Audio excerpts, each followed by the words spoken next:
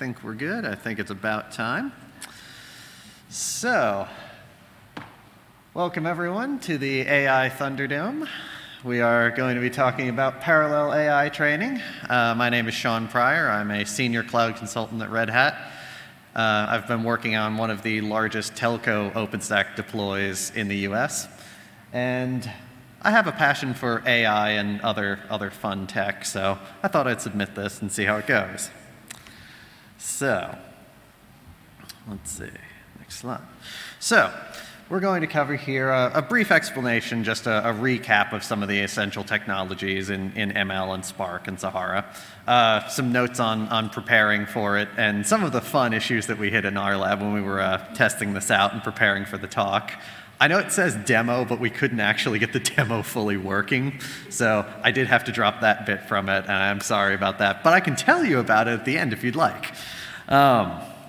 Then we'll do a little look at how to do machine learning on Spark, cross-validation and model selection, another framework called SparkFlow, which may help implement this for some large training data sets, and then look through some example code to really see how you would do all of this in practice. So, without further ado, big data and OpenStack. So, one of the questions you may have is, why would you want to do this? Well, as of the very latest user survey, there's a lot of data residing on OpenStack. Over half of the sites have more than a terabyte, and almost a fifth of the sites have over 100 terabytes. And a lot of the sites have fewer than 1,000 objects, so they're big objects sitting out in Swift. And because of that, since you wouldn't want to transfer 100 terabytes over your local network, that would be a little prohibitive to performance, it makes sense to just analyze it where the data already is. So, talking a little bit about the architecture, Sahara, for those of you not already intimately familiar with it, is basically just a big wrapper around heat specific to data processing. It actually does a little more than Spark. We'll be talking about Spark, but you can also do Hadoop, Storm, and some other popular frameworks are already supported in Sahara. It also helps by setting up all the credentials you would need to access Swift and other things like that. And it includes scaling, so you can have your clusters scale up and down depending on need. Also, you're not specifically required to access data in Swift. That's what the examples will be doing, but you could access it in any way that regular code would. You're not restricted to just the stuff inside your cloud. So, next architecture to look at is just a bit of a recap around Spark and what it's doing. It's a generic data manipulation framework. It has a master-slave architecture where data and tasks are all distributed among a bunch of workers, and a cluster manager coordinates them. Notably, it doesn't actually have to be the built-in one in Spark. It could be Mesos, Yarn, or Kubernetes if you're feeling fun. So it's gained a lot of popularity lately because it's sort of a much faster version of Hadoop in a lot of ways. It's built on the same framework, but it has other tools. It does a lot of in-memory caching, and it notably does lazy evaluation, which is a great performance gain in many cases.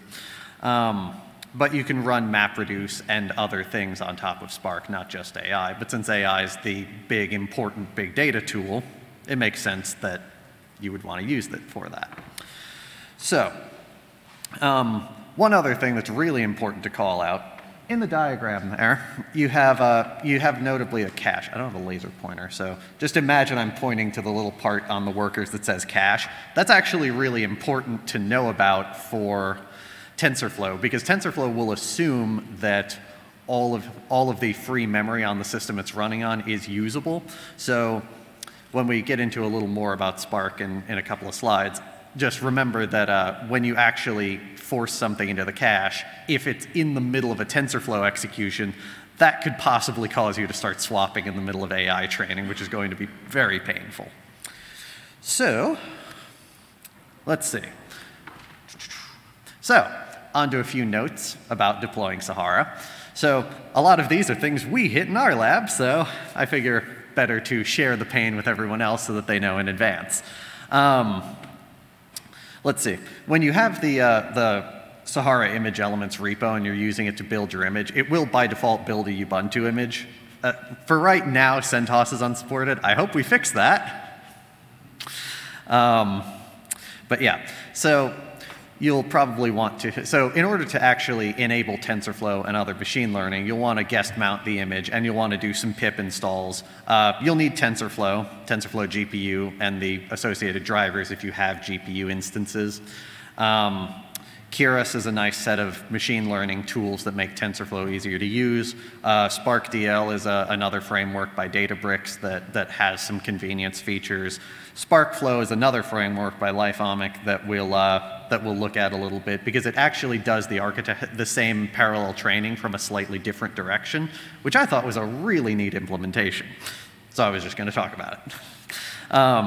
And also, notably, Yahoo has also invested in this, which is not in this presentation, but they have done that. If you Google Yahoo Spark TensorFlow, they have their own thing that they're doing as well. Other fun thing, by default, when you're running it, it will attempt to access HDFS, but the default image does not have the Ubuntu user in supergroup. So make sure to add that group and add it to your cloud config. Otherwise, your jobs will not run out of the box. That was a fun one to debug. So, additionally, Swift support seemed to have a few issues. This might have just been something I hit in my lab, but I hit that fun class not found exception. You may need to reinstall your Hadoop OpenStack.jar. Your mileage may vary.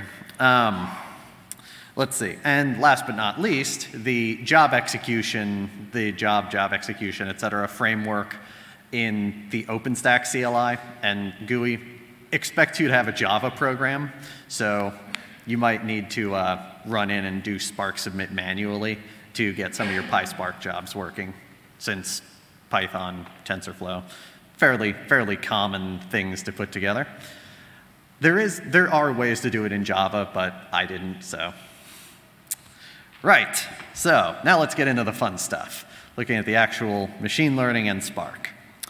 So, let's recap with a little bit about AI and what we're really talking about. Just since some people may have Spark as their main skill set, some people may have TensorFlow. I want to do a recap on each just so that we're all in the same place.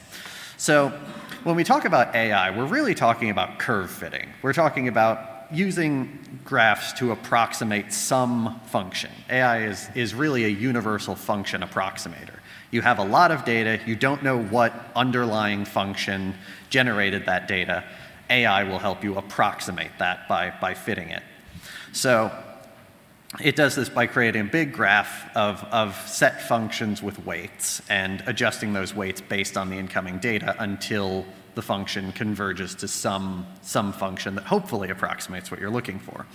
Each iteration refines it, and as you can see in the diagram there, if you were to imagine the black line as your existing one, the dashed line is the new iteration of your training, and it pushes the function in a new direction and may add more complexity, as you see in the tail there. So, and just for another recap, there's a couple of important terms to remember when talking about AI.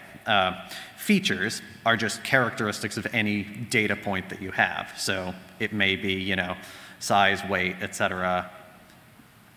Maybe the price of houses nearer to the one you're looking for, maybe where it is, et cetera. Any kind of characteristic of a data point that you can imagine would be called a feature.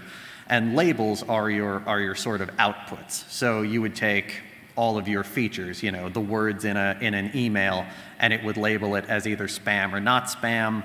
You could take all of the pixels in an image, and it will label that image something. You could also have it do things like predict it. You could have it say, you know, take in all of the characteristics of houses in this area and label it what it thinks the price would be, optionally with some amount of confidence. Additionally, two of the other ones that we're going to want to look at, specifically related to Spark and TensorFlow and parallel AI training, are going to be the learning rate and the loss. So when we talk about learning rate, each of the iterations of the function will adjust all of the weights by a certain amount. It'll push the function in a certain direction. And the learning rate affects how far. Now, if it's too high, your function will bounce asymptotically between whatever the answers are and will never converge to a single function, or if it's too low, it'll just never go anywhere. So that's one that you would want to optimize, and it's very domain specific. It's very specific to what your exact problem is, what the proper learning rate should be. And one metric to evaluate whether you're in the right ballpark is going to be loss, which is broadly how far away from reality are our answers. Is our function accurately modeling reality or not? Now, this one is fairly complicated, and calculating it can be rather involved in statistics, and you can have functions with low loss that don't necessarily model reality very well. For example, if you were to say predicting whether or not a user will click a banner ad, you could have a function that would predict false all the time, and it would be very accurate from a loss perspective, but not necessarily predicting what you want.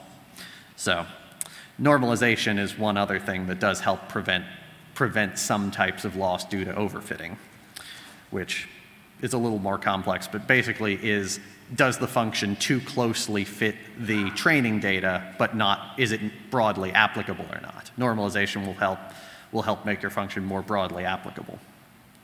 So those are all sort of the knobs you need to adjust to make sure that your AI functions as you would expect. And it could take many, many tries to find the right variables, but fortunately, Spark has a nice feature that helps us with this. So, moving on. So, when dealing with Spark and machine learning, there's a few important concepts to remember. There's basically four. There's data frames, transformers, estimators, and pipelines. Pipelines are just a combination of transformers and estimators, and they operate on data frames. Data frames, for anyone who's used pandas, is a very similar concept. It's basically a column-oriented or database-like data structure. It supports sort of a SQL-style querying. You can also do things like MapReduce on data frames, et cetera. And it's very similar to what you would expect from pandas or other libraries that implement something similar. Data frames are distributed across the entire cluster. So you can have parts of it residing on each node.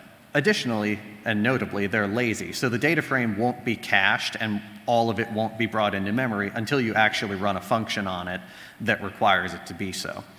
Notably, not transformations. Transformations do not actually cache the entire data structure in memory, which is great. But that lazy evaluation is why it seems so performant on a lot of big data tasks. So, moving on to transformers and estimators. Estimators are a subclass of transformers. They're both abstract in that you could implement your own. Spark provides a bunch of pre-canned ones. Transformers are just any class that implements a transform method which can return a new modified data frame. So for cleaning your data before you hand it over to the AI to be trained, you may transform it in some manner. You may clean out empty strings if you expect it to always be populated. You may prune some outliers in some cases. Those transformations would be applied before you go to before you pass it to your AI. Estimators are a subclass of that implement a fit method, which is going to take and, in our case, train the AI based on the data it's being passed. So calling fit will actually go through and perform all of the training, running it through the AI. So it doesn't necessarily need to be TensorFlow. For this talk, it is. But when that fit method returns, it will return you the trained model. So let's see. So that's one difference in the outputs. They also do implement the transform function, and the transform function in most AIs is used to actually provide the labeling mechanism. So if you pass it an unlabeled piece of data, it will provide that new label column to it. So that would be how you actually use them in practice. And finally, pipelines, as shown in the image, just comprise a set of transformers and estimators. So it takes your raw text, tokenizes it, hashes it, and then passes it off to the TensorFlow bit, and the TensorFlow bit returns the trained model at the end. Yeah? You said pipeline are composed of the other things. What on your diagram there are transformers or estimators? So transformers and estimators are just blocks of code that transformers just take in and modify the data and return a new data frame with columns appended, removed, et cetera. My question is, are the tokenizers and hashing TF, are those Oh, transformers? yes. Okay. And the red one is the estimator. Okay. There we go. Okay, cool. So, all right. So now on to the really powerful tool that Spark gives you for this, which is cross-validation. So as we mentioned, there's a lot of knobs that you can turn: batch size, learning rate, normalization, number of iterations, et cetera. And cross-validation lets you tune all of these programmatically. So it allows you to select them and form a grid and test against each of those different combinations. This does, however, come at a bit of a cost, because as you expand the grid, as you have more combinations to test against, that starts to get prohibitive in terms of performance. So what cross-validation does is it wraps the pipeline. So it will take your pipeline with some values abstracted out to the cross-validator. You pass it a grid of parameters, and it will run several copies of that pipeline in parallel and give you back the one that performs the best. So you may need a lot of resources, but if you don't want to sit there and hand tune an AI, this is a great way to do it. So this is where the Thunderdome concept comes in, because the AIs are sort of competitive, having fun with the naming, you know. So now, how do we determine which is best? Well, we need to optimize against that loss metric from before. Spark helpfully has an evaluator class, which has a bunch of common algorithms: AUC, mean squared error, et cetera, which are fairly common ones to evaluate an AI against. So let's see. Additionally, if you have a specialized AI that may need a specialized loss metric, evaluator is also abstract, so you can implement your own.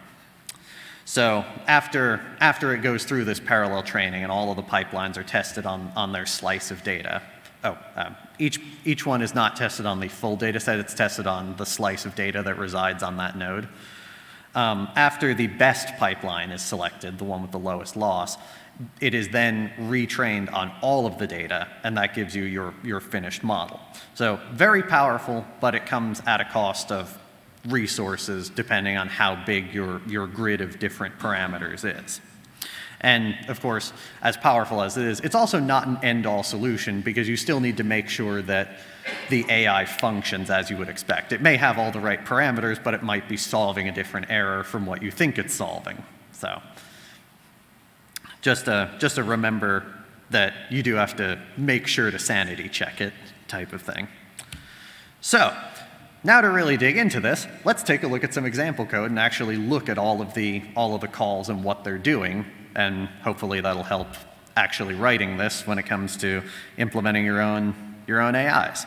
So this may be familiar if anyone's browsed the code in Spark's ML guide. It's taken right from there, and it shows how to use cross-validation to find the optimal hyperparameters in a pipeline. I did have to doctor the code a little to get it to fit on the slide, but I wanted the whole thing here in case anyone was taking it straight off the slides. So, all right, so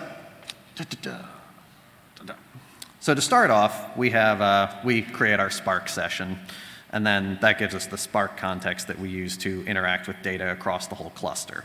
So following that, we create some simple training data. It's truncated on this slide. It was only a small set of strings that either contain the word Spark or not.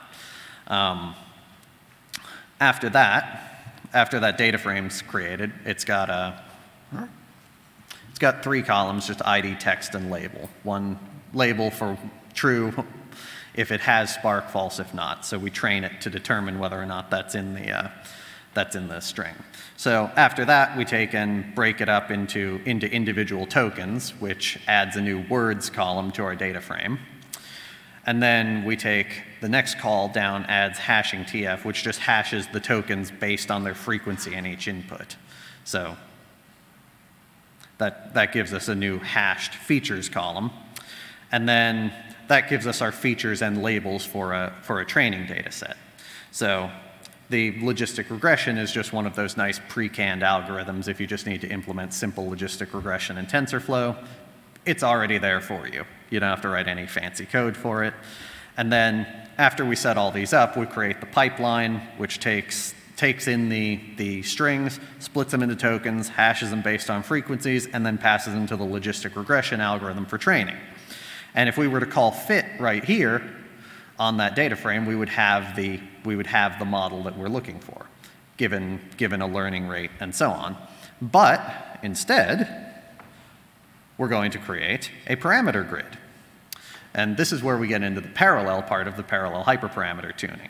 So this parameter grid just contains a set of different parameters to pass to each pipeline. So for hashing TF, we hash into 10, 100, or 1,000 buckets. And for our logistic regression model, we're going to try a learning rate of either 0.1 or 0.01. Now, this is a fairly small one, but it's still going to run 6 pipelines in parallel. So hopefully you have a big enough cluster to run those. So we then take and cross-validator wraps the pipeline and executes it with the given parameters from the grid. So the number of folds controls how many folds the input data set split into. In this case, since the training example only had 11 examples, we used 2, but for regular data sets in the field, you'd want at least 3, possibly more depending on how you want to carve up your data. Each of the data frames uses a 2/3 training, 1/3 test split.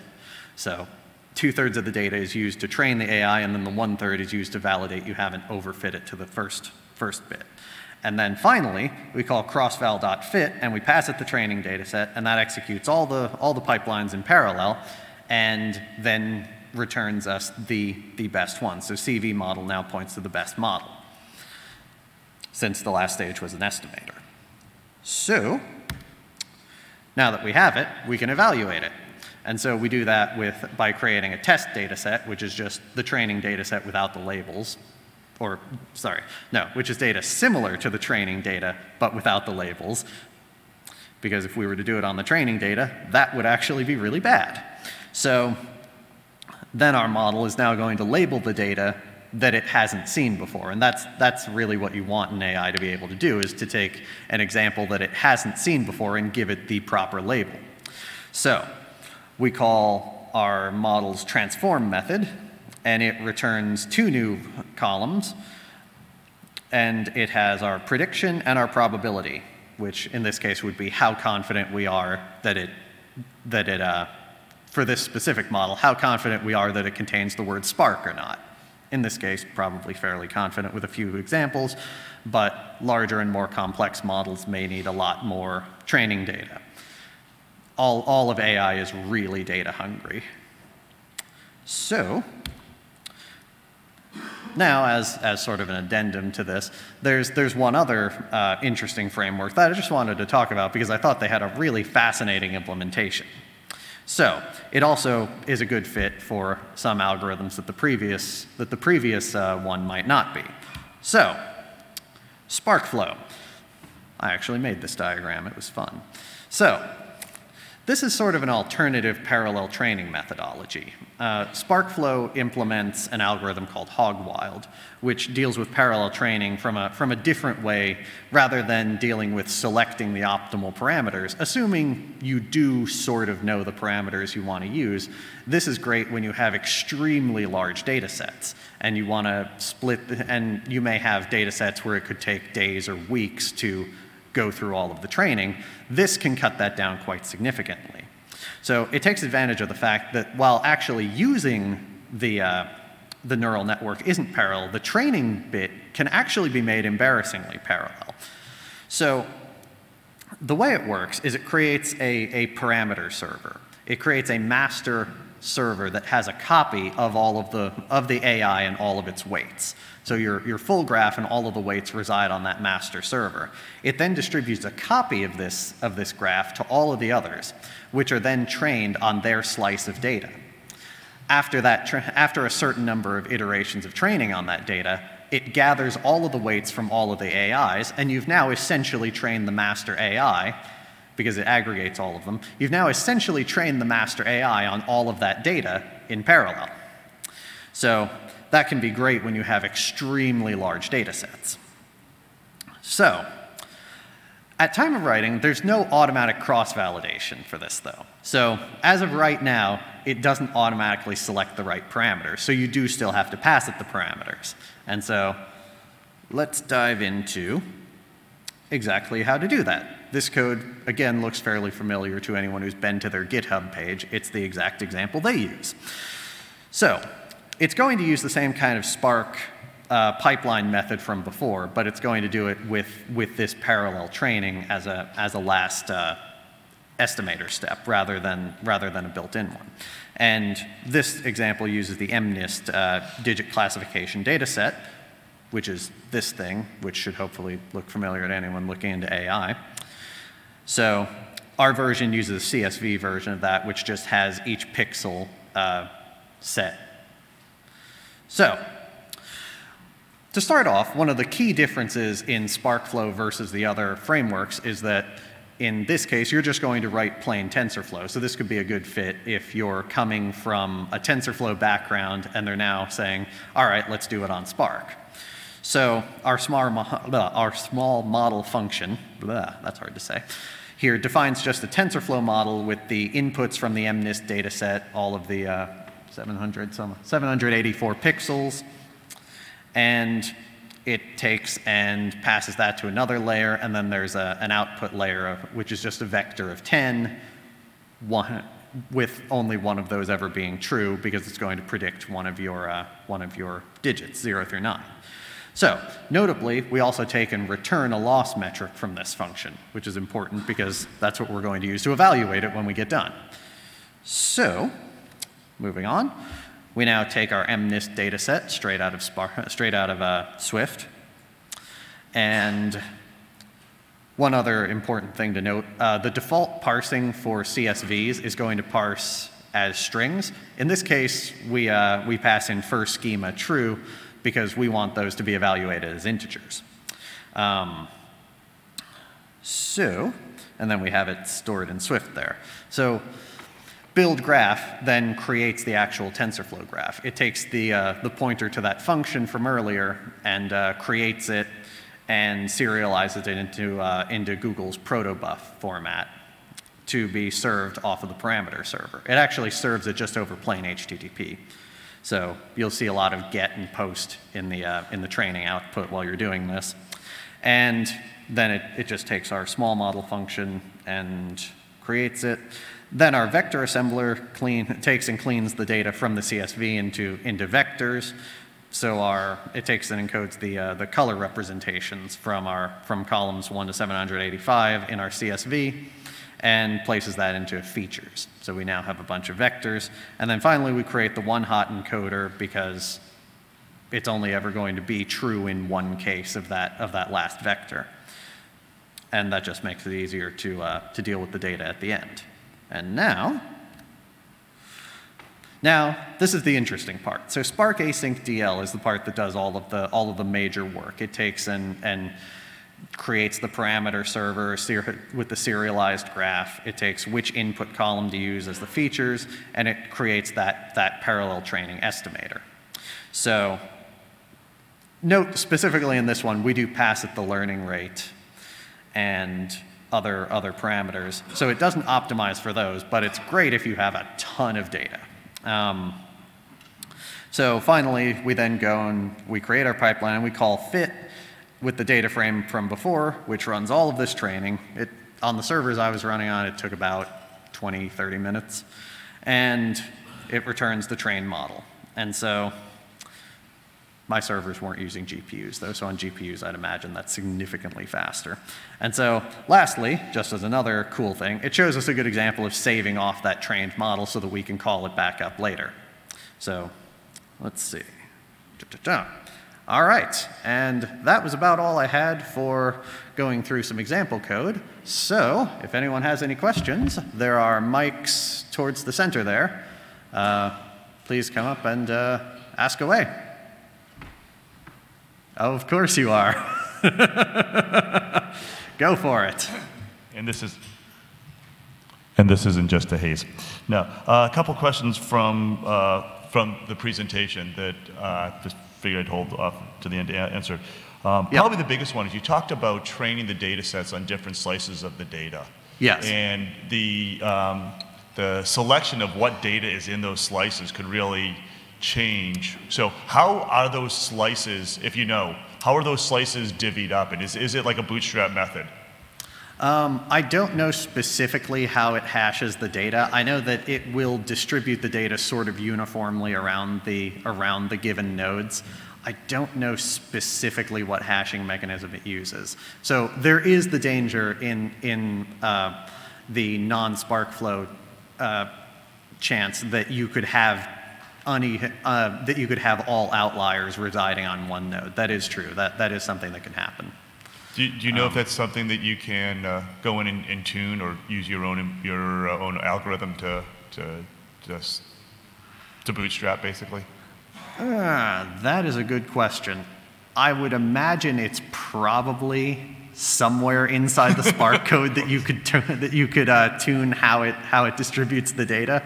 I do not know off the top of my head. I know that what I can say though is you can use MapReduce to sort of massage your data before you pass it in. So one thing you could do before actually passing the data to your estimator would be, in some early transformer, say, make sure that all of the data doesn't contain outliers. Cool. So you could do that. Second question is, can you just talk about the amount of resources that you used to do this? And you said that, if you have enough machines and all that, can you give a sense like the size of the VMs you were using and all that kind of stuff? Let's see. I think I had VMs. I did this in a lab with, I had a small Spark cluster. I only had like 3 nodes, and they were only like 32 gig RAM, like 16 vCPUs. They were not very big. I'm pretty sure the hypervisors could have held more, but during the run-up to the talk, I was just doing some smaller VMs for training. So, any other? Feel free. So the talk says running this on OpenStack. Were Yes. there any OpenStack specific performance tunings that you had to do, or any comparison or thoughts on running it on VMs versus bare metal?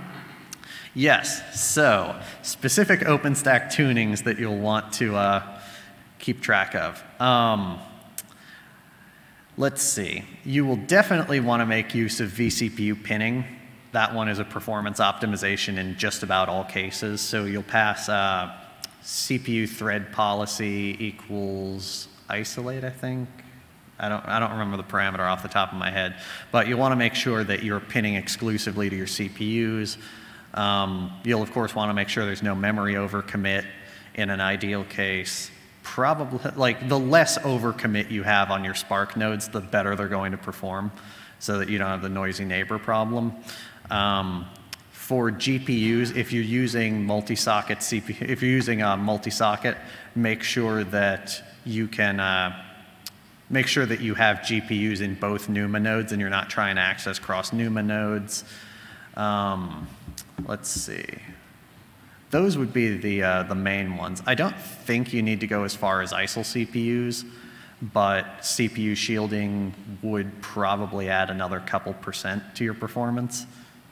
It's mostly going to be bottlenecked in TensorFlow's case by the bandwidth between memory and GPU memory. So, anybody else? Don't be shy. Well, all righty. I guess if nobody else has any questions, then thank you for having me.